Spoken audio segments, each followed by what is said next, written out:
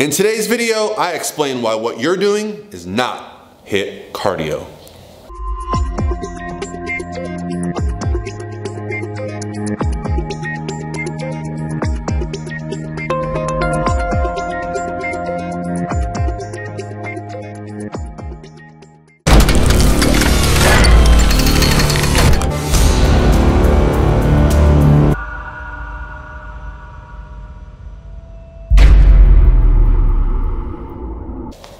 What's going on, guys? It's Paul Rebella from ProPhysique.com, and I got some energy back. I got a really good night's sleep, which I needed yesterday. I gotta say, I was feeling a little run down, a little unmotivated. Like, I knew I had some work to do and I was grinding through it. And you know what? I said, let me get a good night's sleep. And man, what a difference a good night's sleep makes. I say it all the time to my clients, to my friends, to my family. Did you get enough sleep? But sometimes you don't look at yourself. But man, what a good impact that has had on my day. And immediately woke up and thought, man, I got a great idea for a topic for a video, because it's something I'm starting to implement a little bit of my training again, and that is high intensity cardio. It's a very cool topic. There's so much science and literature on it. It's something I've implemented. I implement it with my clients quite a bit. But before we get into that, I want to say thank you to the people that have requested my free training program. So for those that aren't familiar, I wrote a free training program and I set it up, so all you have to do is shoot me an email and I'll send it right back to you. That email is training@prophysique.com. Just say, hey Paul, I'm interested in the free training program. I'll send it right back to you. It's a 4-week introductory guide on how to get started with training. Discusses things simply like, how do you choose a gym? What should you do in the gym? And then of course, like a sample 4-week workout that it's progressively overloading. And I use some of the basic lifts, squats and deadlifts and things like that. So have a look if you're interested. I'll shoot you the email with the free training program. And for those that have already gotten it, all I ask, just tell me what you like or don't like about it, what you would like to see in future free programs, because that is my goal. I want to start giving more back to you guys. I understand that I can't coach everybody. And those that would like some kind of, approach that they feel is going to get them started, maybe I can provide that. So just want to make sure I'm doing the best job possible with that. With that said, let's get started on the topic at hand. HIIT cardio, or high intensity interval training. So this has been around since I started competing in bodybuilding. The research is more than a decade old that I've seen. And it basically just states that doing interval training at a high intensity, short bursts, is much more effective than steady state cardio at burning fat, retaining lean body mass, building lean body mass. And so it's been around for a while, so I don't want to give you guys too much information on what exactly the science behind it is. It's kind of conclusive. So I just want to give you my thoughts on what I actually think people are not doing. Because I don't think too many people are actually doing true HIIT cardio, all right? So the reason I think that is because I hear people say, oh, well, I'm doing 30 minutes of HIIT cardio. I'm doing 40 minutes of HIIT cardio. No, you're not. You're not, you're not, you're not.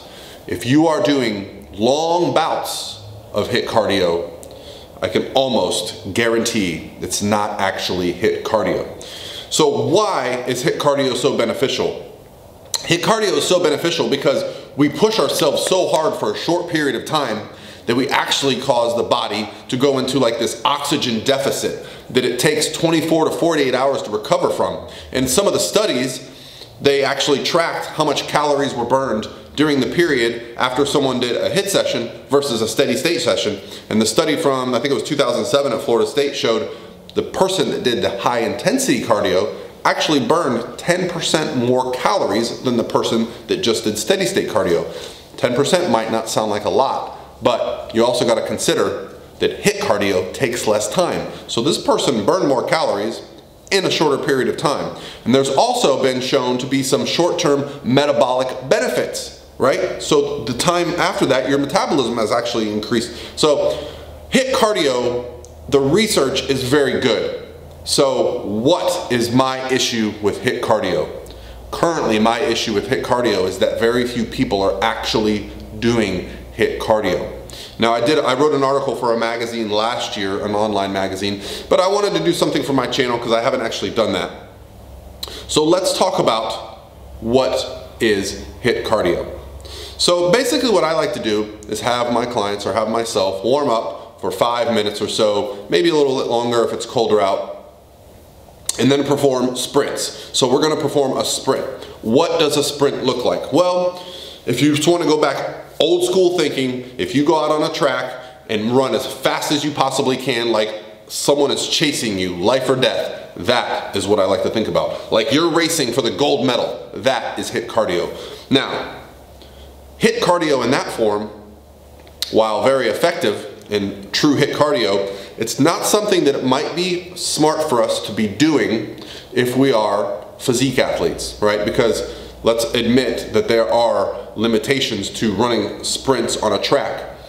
A lot of that comes down to injury, and if we get hurt doing something like that, well, it's going to lead to us not being able to do training, possibly not being able to do cardio, and possibly having to stop what we're doing altogether because we pulled a hamstring or something, right? It's a very common thing. So I don't always suggest that HIIT cardio be done on a track. That would be wonderful if we could guarantee it. But we also have to pay attention to the specificity of our goals, right? Now, I've done track cardio and I really enjoy it. But what I learned was as my body fat got lower, I had to kind of alternate and get away from it because I did start to feel some tweaks and things and some aches and pains. So what can we do to do HIIT cardio? And what should we not do? So here's a few things that I'm not a big fan of HIIT cardio wise. Now this is just me personally, because as an athlete, you have to be able to push 100%. That's all that I ask. When I tell my clients HIIT cardio, I want them going all out. So there's a few machines that I personally cannot go all out on. I cannot go all out on a Stairmaster. I cannot go all out on a treadmill. I cannot go all out on an elliptical, maybe, but it feels really funky, the motion.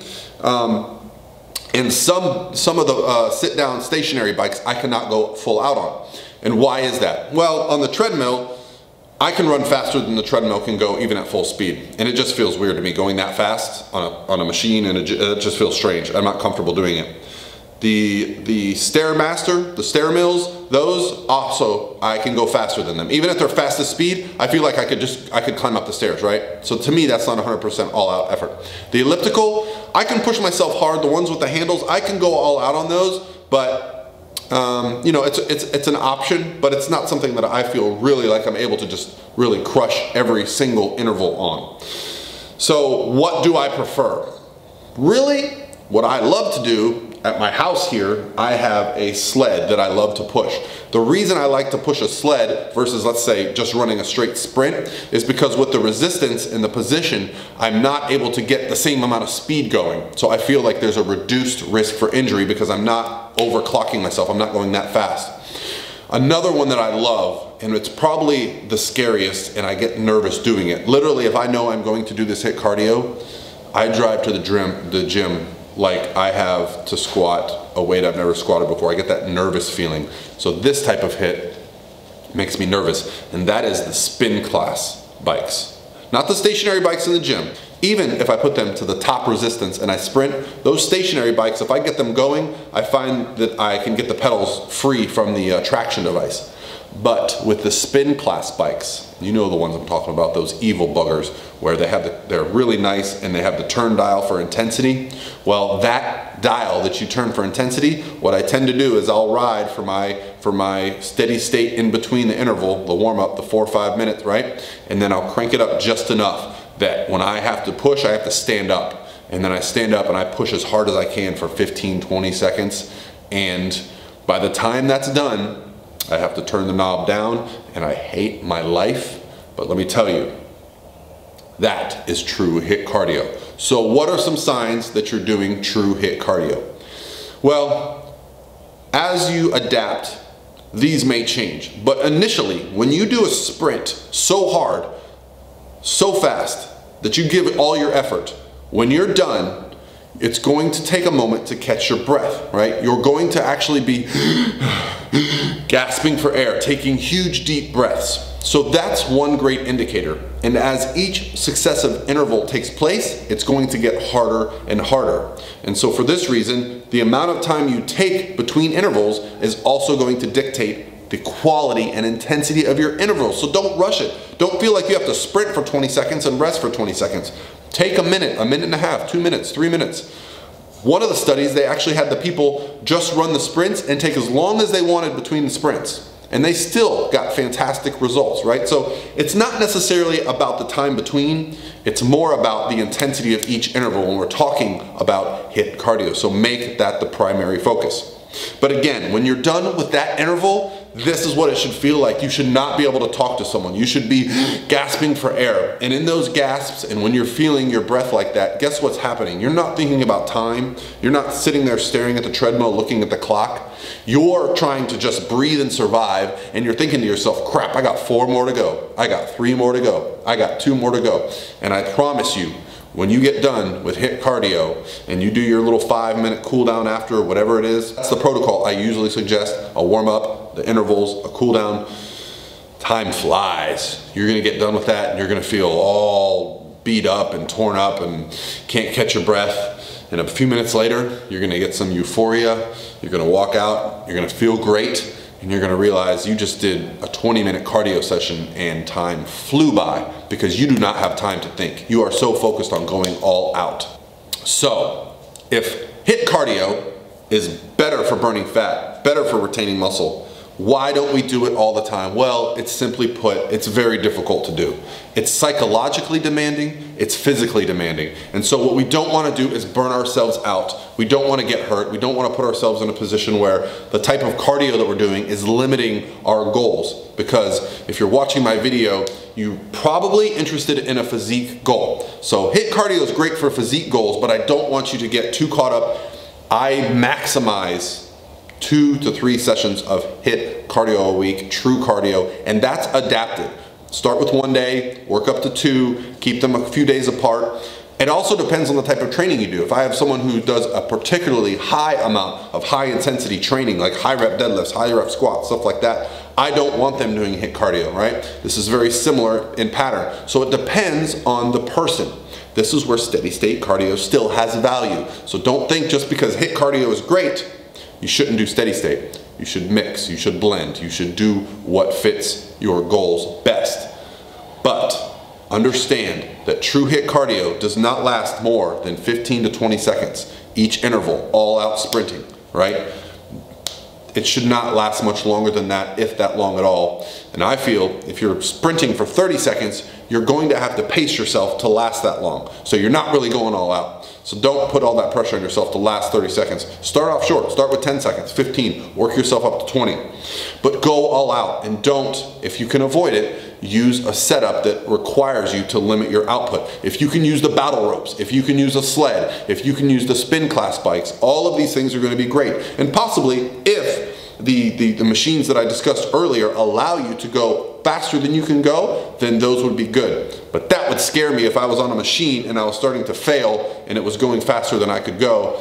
That would just make me nervous. That's personal preference. I want you guys to do what gets you excited, what gets you jacked up, what gets you to do the damn cardio. That's gonna be the best thing. There is no one size fits all here. The benefits of HIIT cardio, the harder you go, the more benefit you get out of it. The better the result will be, the higher the intensity of the interval. So make those intervals count. All right, guys, this is Paul from ProPhysique.com. Hopefully you enjoyed this video. And once again, training at ProPhysique.com for the free beginner's guide. Let's have an awesome Friday. I am going to deadlift today with my friend Colin at Powerhouse Gym, and I'm gonna get some footage of that. So I wanted to get this video out before so I can take some footage of our lifting session today, which I don't really get to do very often, but today I'm gonna do it. So tomorrow's video, look for some deadlift tips. All right, guys, have a great Friday. I'll talk to you tomorrow.